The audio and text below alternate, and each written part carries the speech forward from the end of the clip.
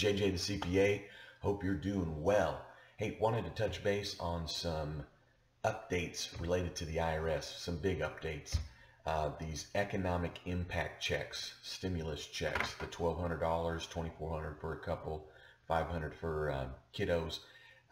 In the coming weeks, the IRS is going to have on their website a way that you can log in and give your most current depository information, or if you have never given it to them because you've owed in years past, this is a way that you can get that to them. My understanding is that we're still 2 weeks off before the first checks are going to arrive and hit your bank account. The first ones that will go out will be the ones that are to be direct deposited. Then that will follow, or what will follow after that is the ones that are by check, and the ones that will follow after that will be the ones that hadn't filed for, I think, either period of time. So real quick on that, also to note is that if your income, whether it's 18 or 19, depending on when the last return you filed was, if your income for an individual is under 75 grand, you'll get the full amount. Between 75 grand and 99 grand, it'll start to phase out. And then once your income's at 99 grand, you're out. It's based on the adjusted gross income, which is before your itemized deductions or the standard deduction, but it would be the net income from your capital gains and your interest and your dividends and your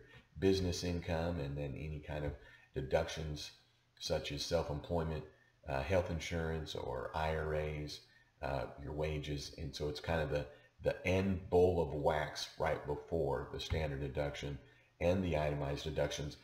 For a married filing jointly, it's just double what I had just told you, in the sense that if your income AGI is 150,000 or less, you're going to get it all between 150,000 and 198,000.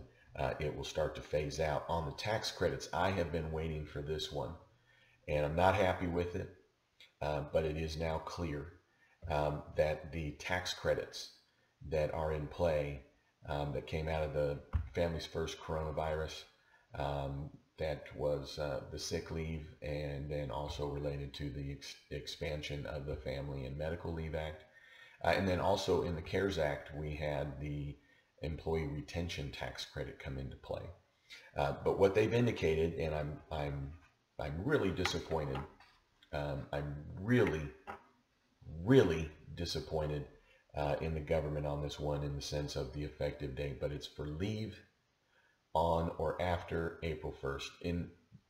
The reason I'm frustrated with it is on behalf of my clients, but there's been a lot of leave that my clients have already been paying for their employees. And it's not that they were paying their employees expecting the credits, but for there to be this much and this long of uncertainty about that is really just no reason for it. They've also come out with the Form 7200, and that is where you're going to report your tax credits. And so look for that if you're doing your own payroll. If you recall, I've got a lot of videos on the tax credits. I know that's kind of not been as interesting because the PPP has really taken the spotlight. But note that the way that you experience that tax credit immediately is by reducing down on the spot the amount that then gets deducted from what you pay in to the IRS. So I'm going to put a link into the body of this that gives you to the IRS's updated information about the economic impact checks. I'm going to put a link in here to the frequently asked questions on all the tax credits. The IRS did really do a good job. They listed a ton of frequently asked questions in a very logical way, very helpful. I had a few other minor questions that I was trying to just double check that what I had said in the past was correct, and it is. I was not sure of the effective date, and so it'll be leave on 4/1 or after for those 3 credits that we just talked about. And then, hey, just real quick on the PPP, I'm not sure why, a little disappointing on this as well, but self-employed individuals will be able to start applying for that on April 10th. So they'll need to get their ducks in a row. Still waiting for guidance on how you determine the beginning number, which is for an employee, it's clear what the payroll costs are, but if you're self-employed, how are they determining that? Seems logical to be the net self-employment income, but it seems also logical that there might be some expenses not included in arriving at net income, such as depreciation. And the last thing I'm going to note is, for those that are thinking the PPP is the way to go, which does seem to be the way to go, I've got a video on this, and I'll put a tag right above, right there, that I do a break-even analysis, meaning there's the COVID-19 disaster loan, which is also the EIDL, which is also the economic injury disaster loan. All three of those just have some nicknames, but they're all the same thing, and it's a $10,000 relief from the government that you don't have to pay back. You just don't have to pay it back. It's not based on if you do this, you don't have to pay it back. But the thing to note on that, it's 10 grand.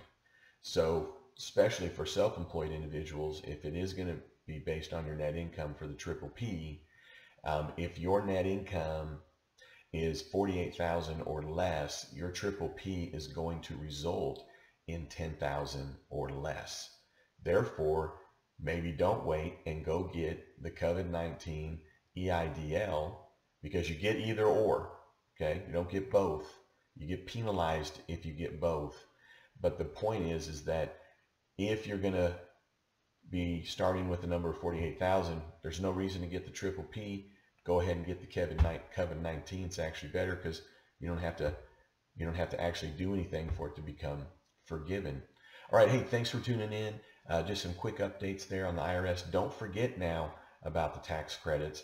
I will be doing some other videos related to the tax credits and how it mixes with the PPP, because you aren't able to take the tax credits if PPP is picking up the bill. And then in the guidance that came out yesterday from the SBA, quite disappointed to learn that it's created more confusion, and it's specifically related to federal and FICA taxes being withheld as a reduction of the payroll cost. The confusion that's created is, well, is that reduction to the payroll cost when determining the loan? I believe the answer is no. But it does seem to be that you are only including the net pay. Makes no sense to me.